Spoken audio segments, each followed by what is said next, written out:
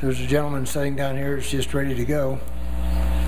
And so, Ben, if you were going to come forward and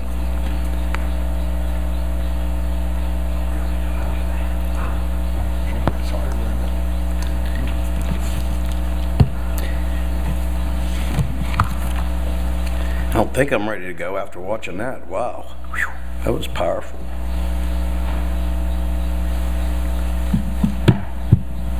Well, if you remember a year ago, I actually preached a message that spoke about Henry Wadsworth and that story of that song. Today we're going to go a little different. If you got my voice, I'll tell you, I thank the Lord I was here this Sunday and not last Sunday, because I probably would have called and canceled last Sunday because I had no voice. So it was 2 weeks. It's getting better. It shows you how when you start thinking, it was hunting season, and I was worried about, because I couldn't stop coughing. How is it going to be just sitting in my stand being quiet when I couldn't stop coughing? And then the Friday before the first Saturday, no, it was the Friday before the actual true first Saturday in Doe, that I quit coughing, but then I lost my voice. So I texted my loving wife, and I said to her, I said, good news and bad news. Good news is I quit coughing. Bad news is I lost my voice. And her reply back was, what's bad about that? She's been around me way too long. But anyway, it is coming back, and so I apologize I don't have a song for you to sing because I don't have a voice to sing it. So it's gonna still a little raspy, but I'm gonna look at the story of Christmas, or the birth of Christ and this is Christmas Sunday, so Merry Christmas. I mean, it's a Sunday before Christmas, which is Wednesday. But I want to look at the story of Christmas from a little different perspective this morning, because we're going to look at the Christmas story we're going to look at Christmas according to John, out of the Gospel of John. And now some of you are probably thinking, wait a minute, I've read the Gospel of John a lot of times, and I don't know if I've ever remember reading the Christmas story out of John. But I want to contend to you this morning that it very well may be the greatest of all the Christmas stories in Scripture.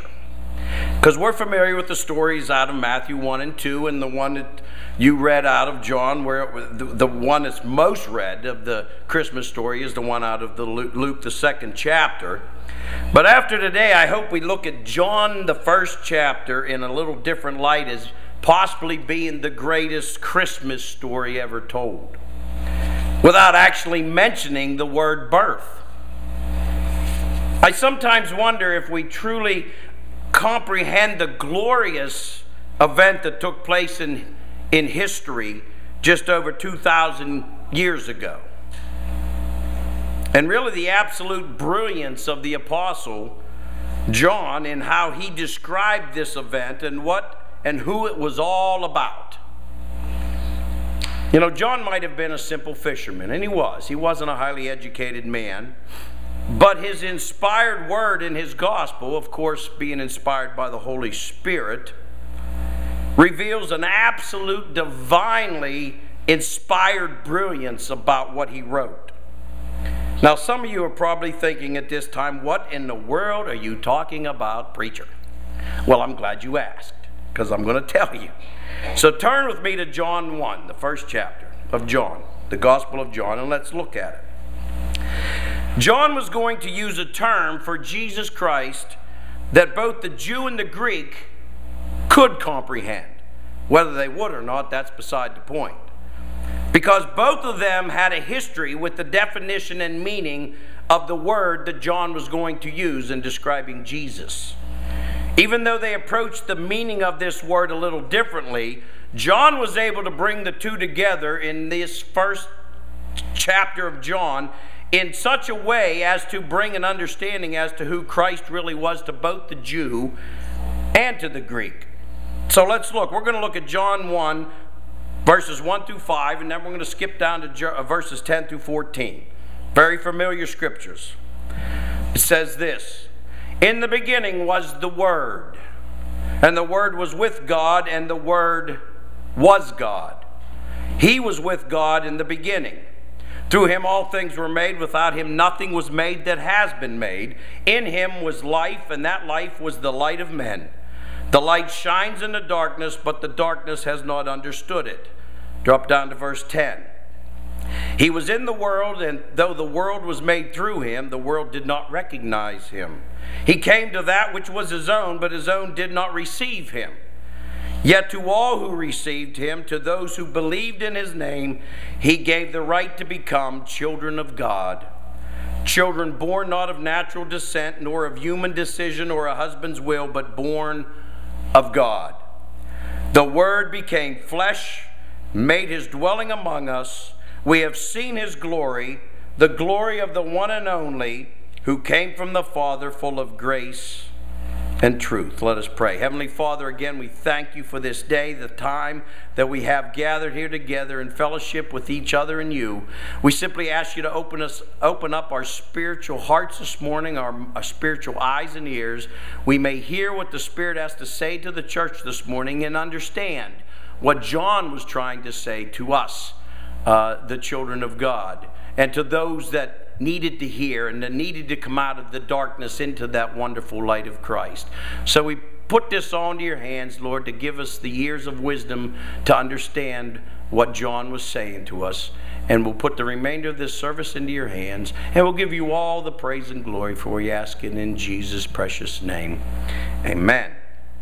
So John, maybe more than any other writer of the Bible, was able to grasp the essence of who Jesus really was. And he was able to do it in a way that could be comprehended by both the Jew and the Greek, and again, if they chose to see it.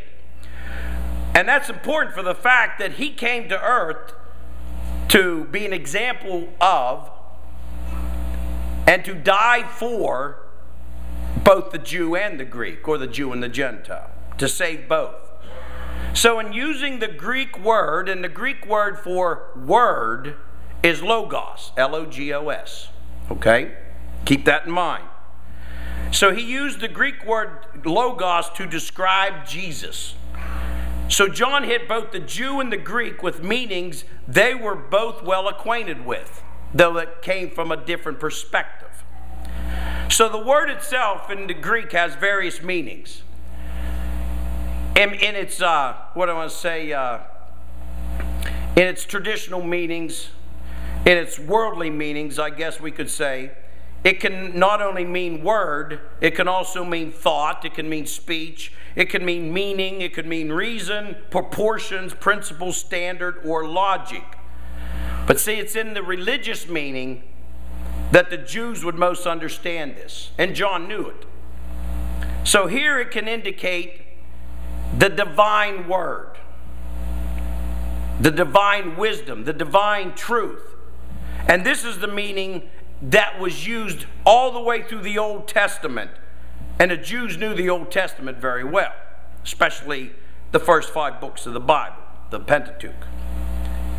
So they understood when you started talking about divine word, divine wisdom, or divine truth. What they didn't understand, and what we understand now, that the Old Testament writers and prophets were writing about the pre-incarnate Christ when they spoke of the divine word, or the divine wisdom, or the divine truth of the Old Testament.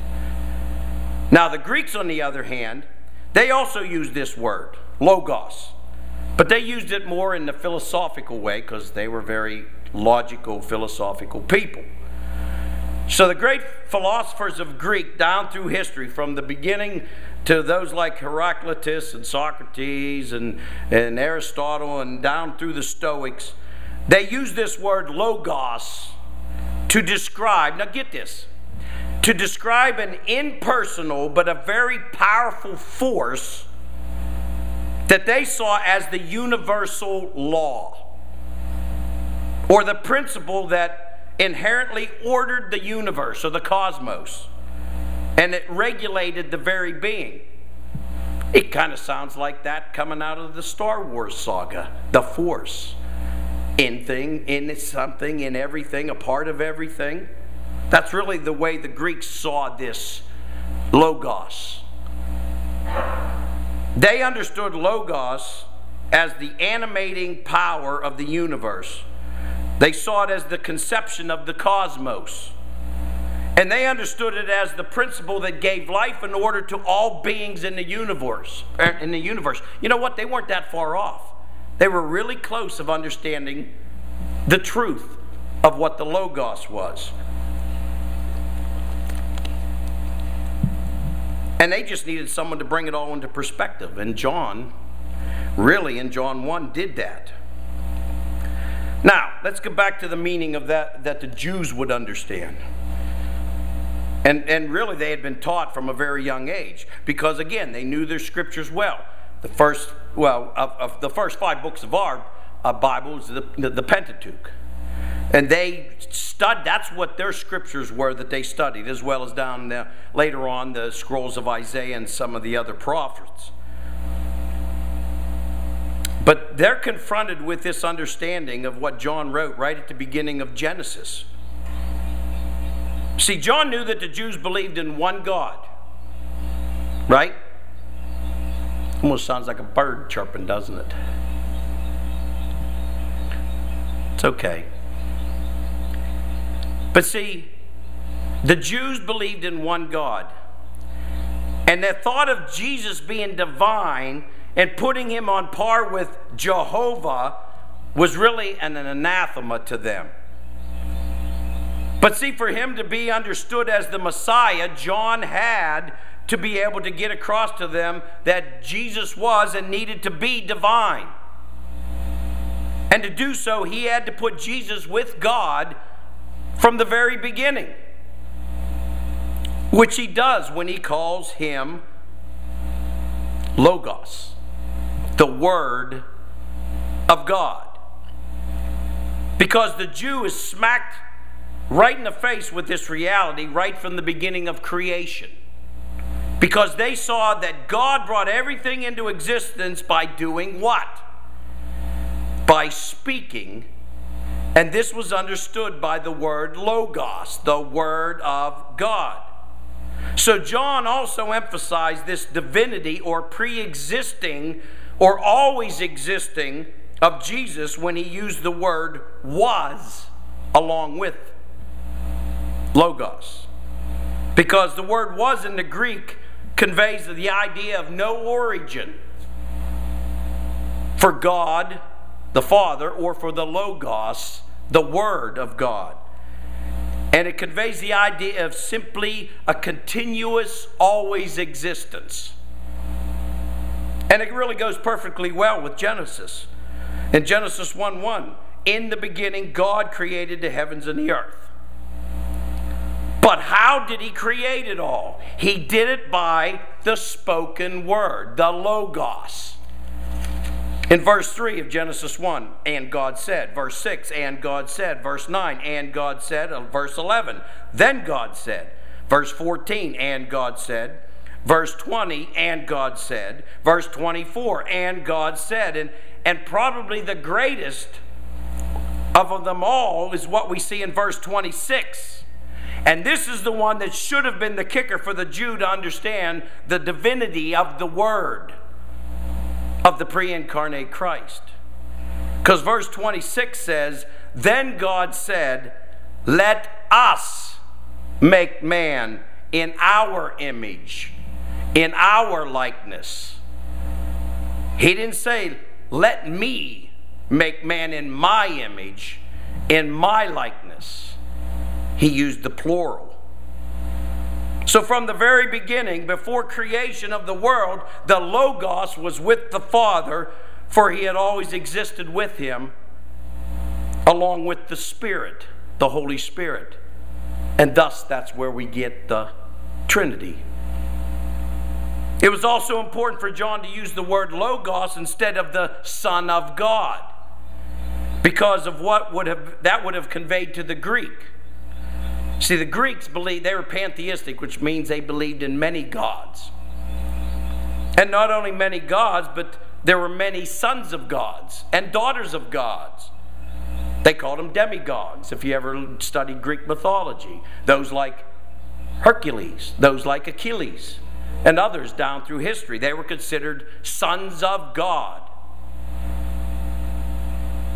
And so that would have put Jesus in the same category as them. But in using the word logos, he's calling Jesus the principal force of creation and the one who gives life and order to everything in the universe. None of their so-called gods or sons of gods ever were given that title. None of them. Now, with that understanding of Jesus as the great Logos, the Word of God, the Logos of the universe, we need to grasp just how magnificent and how awesome the miracle we see in verse 14 really is, which is the Word became flesh and made his dwelling among us. We have seen his glory, the glory of the one and only who came from the Father, full of grace and truth. If you think about that, this miracle is probably greater than the creation and the resurrection put together. You say, well, wait a minute, preacher. How can you say that? Well, again, I'm glad you asked. It's greater because we expect an omnipotent, all-powerful God to be able to create and resurrect. We expect that. But who would have ever dreamed that he would willingly leave the splendor of glory to become flesh simply because he loves us? He wanted to totally understand how we feel and what we face in this world, and the only way for him to do that was to become one of us. The one who created us became us, but not by descending as a full-grown man, which he could have done. He could have descended out of heaven as a full-grown man, Messiah. He really could have. But there would have been one problem with that. He would have been divine, but he really wouldn't have been human if he'd have done that. And in order to be fully human, he had to come not as a full-grown man, but rather as to come as a little baby that was born of a virgin in a cold and stinking stable and laid in a feeding trough that was lined with hay. Now, when you think of it, that is truly amazing. He is Emmanuel, God with us, who had to grow up like any one of us, experiencing all the world had to offer, which was pain, sickness, hunger, thirst, temptation, love, hate, loneliness, betrayal, rejection, and anything else this world could throw at him, which it did. And yet he was able to lead a sinless life. Even though he was tempted in all ways as we were, as the scripture says. He was tempted in all ways as us, but did not sin. You see, he had to live as one of us in order to be able to die like one of us, which is ultimately why he had to come. In order to be able to pay the price for all our sins. It had to be a sinless, perfect sacrifice of a human for that to happen and take place. But there was one more thing that he did for us while he lived that helped us along our journey. And that was to be an example for us as to how we are to live our lives. See, Paul understood this principle when he said in 1 Corinthians 11:1, "Follow my example as I follow the example of Christ." And what is that example? Well, John tells us in verse 14 again. We have seen his glory, the glory of the one and only who came from the Father. Here's the example. Full of grace and truth. And this is how we are to live our lives, full of grace and truth. But the only way that any of us can do that, folks, is to have first received this wonderful gift of salvation that the living Logos paid for with his own life and blood. Because without that, none of us are able to even come close to following his example. because it takes the power of His Holy Spirit within us to give us the ability to do so. And you only get the power of the Holy Spirit within you when you receive the Logos, the Word of God, the gift of salvation that He won for us. But you know, even with the power of the Holy Spirit available to us as believers, unfortunately it seems that far too many who call themselves believers lack one of those attributes: grace or truth. Some fall on the side of grace, while others fall on the side of truth. And you know what? One without the other doesn't work. It's really quite disastrous. See, those who fall on the side of grace only, they end up being way too permissive and way too weak in confronting sin. And they only want your best life now on this earth. They just want you to be healthy, wealthy, and wise. Those are the ones that fall all totally on the side of grace. But then there's those who fall on the side of truth. And without the grace and the mercy, they end up being way too legalistic and way too harsh in their confronting of sin. And we only need again to look at the example of Christ to see how grace and truth can and should work together, and how then we should then live our lives ourselves. And probably the greatest case in point in all of the New Testament was the woman caught in adultery, that the men brought out that they wanted Jesus to use nothing but truth and what the Scripture said needed to be done, which was stoned to death. But we know the story. First of all, the story wasn't complete because they only dragged out the woman. If they really were interested in full truth, they'd have drugged the man out also. Because according to the truth of Scripture, both the man and the woman were to be stoned to death. So they were only working on partial truth. But they wanted Jesus to fall on the side of total truth. But what did Jesus do? He fell on the side of grace and truth. Because while they're there yelling their accusations against this woman, Jesus starts writing in the dirt. Some believe he was writing the names of all the men that had been with this lady. Make no mistake, she was a sinner. She was an adulteress. And as he was writing in the dirt, people started going away. I suspect when their name was wrote down, they dropped their stones and left. But he wasn't being permissive, because after they all left, he said, "Where are all your accusers? Is there no one here to condemn you?" She said, "No." He says, "Neither do I." But then the truth followed. See, he acknowledged she was a sinner. He acknowledged she was an adulteress. He said to her, what did he say? Go and what? Sin no more. So there was the truth side of it. But the grace and the truth together was the way not only he as the Word of God, but we as the children of God are supposed to be. And if we admit it so often, we fall too much on one or the other without having them both together. And along with grace comes mercy. So let Christmas, according to John, which was the Word became flesh and dwelt among us, the greatest gift the world has ever known, let that motivate us to live our lives with that same grace and truth that he did. But understand, that can only happen by first receiving that gift that came that first Christmas morning over 2,000 years ago. The Word became flesh and made his dwelling among us. Emmanuel, God with us. So receive that gift if you haven't already.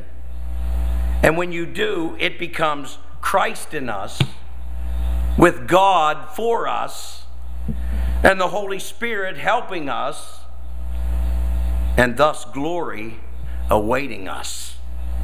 Folks, it doesn't get any better than that. Merry Christmas. Stand with me, please.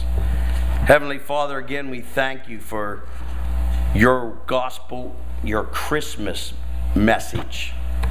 Jesus became flesh. The Word of God became flesh and dwelled among us. And Lord, may each of us behold his glory. And may we receive that grace and truth into our lives if we have not yet. And may we live out that grace and truth if we have not been as one of your children. So Father, as we leave here today, may your Holy Spirit go with us, to strengthen us if we belong to you, to convict us if we don't yet.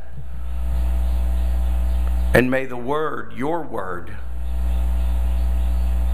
which we can read in a Bible, which is really God's Word, which really refers to Jesus as the Word of God, may it light the way for not only us, but others who are living and walking in darkness today. That as we are speaking of the peace, we can enjoy that peace that passeth understanding, but we can only enjoy it when we receive that gift of salvation that he won for us on the cross by the shedding of his blood. The reason why he came. So Lord, go with us now as we're going to sing a song, Lord, just to remind us of this and the reason for the season. May we just go out in your strength and your light to be that beacon to those who are still caught in darkness, and point them towards the Logos, the Word of God, Jesus Christ, Emmanuel, who is now with us, those who believe, and will now be with us one day forever in glory when we pass on. We give you all the praise and glory, for we ask it all in Jesus' name. Amen. What are we singing, Thomas? I believe silent. Is it Silent Night?